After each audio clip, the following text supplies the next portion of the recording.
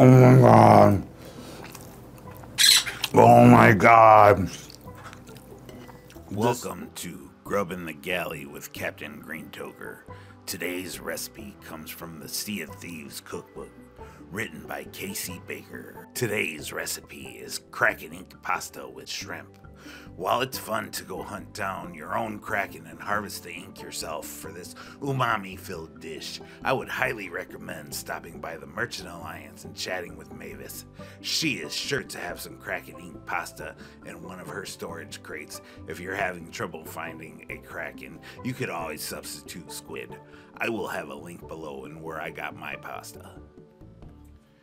This recipe calls for half a lemon, 1 clove of garlic, and a 1/4 cup of olive oil.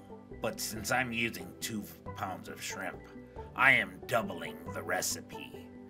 When you have all your ingredients, put them in your food processor. When you have all the ingredients in your food processor, blend them well. Keep processing until smooth. It ends up looking kind of creamy.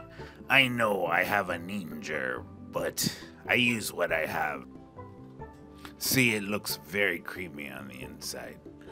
Once you have it all blended and smooth, you want to add it to your shrimp. I would suggest getting peeled shrimp that have been deveined, because mine weren't, and it took forever to do the process that I'm not going to show you. Once you have the marinade on the shrimp, you want to stir them together and get them all evenly coated.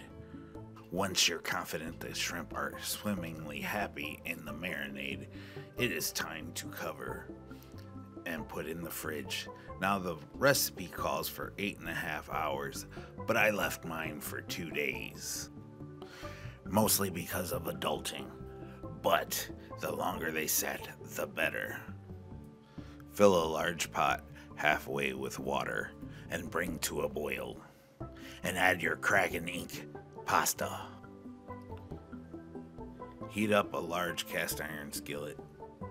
Add your 1/4 cup of butter to the pan and melt it down and get it ready for your shrimp.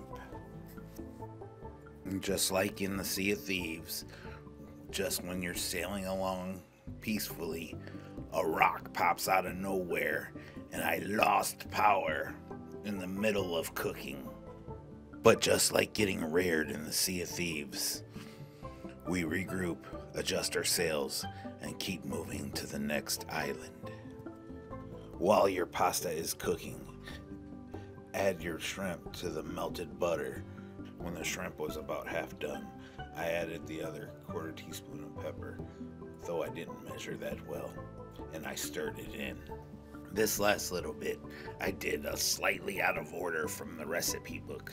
I added the Kracken ink pasta to the shrimp and stirred it in and incorporated it together.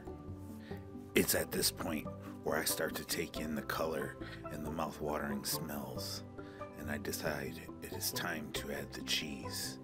You should add about 2 cups of Parmesan cheese and save a little for after. As the Parmesan cheese melts, I fold it into the Kracken so that it becomes part of the ship, part of the crew, all one essence.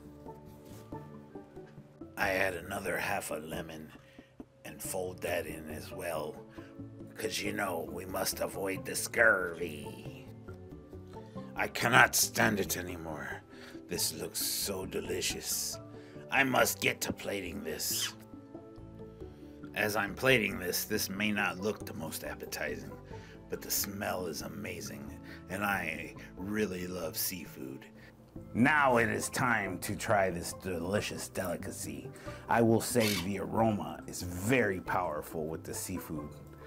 The instructions say to add the other half of the lemon, but I'll just put some squirts in there. Let's give it a go.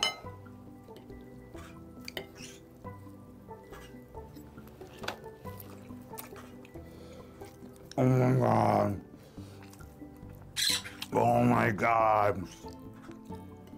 This stuff is really delicious. 10 out of 10 will try again. I will definitely try this again. Remember, why just sail the high seas when you can sail the seas high? And tune back in for more recipes. We will be doing all kinds of pirate recipes, fantasy, reality, and everything. Thank you for joining, and have a great day.